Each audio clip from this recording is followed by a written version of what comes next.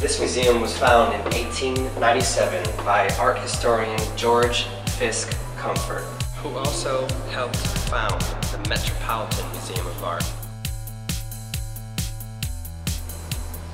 In 1911, the museum announced it would only collect American art.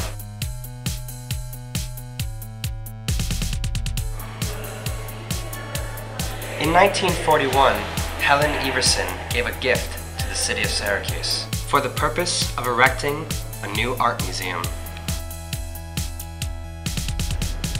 A groundbreaking took place in 1965, and in 1968, the new Everson Museum of Art opened. The building was designed by internationally acclaimed architect I.M. Pei and was dubbed at the time a work of art for works of art. The Everson houses nearly 11,000 pieces of art, from sculpture to video to ceramics. Did you know the Everson has the largest collection of ceramics in the United States?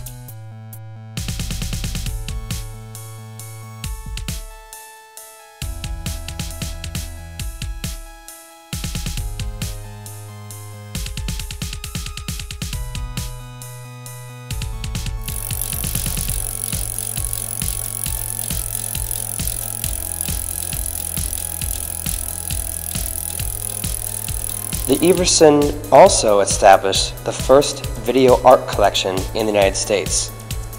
Its video collection is currently the largest in the world. Upcoming exhibits include works on paper by Sarah McCoubry and Daniel Buckingham's Secret Invitation.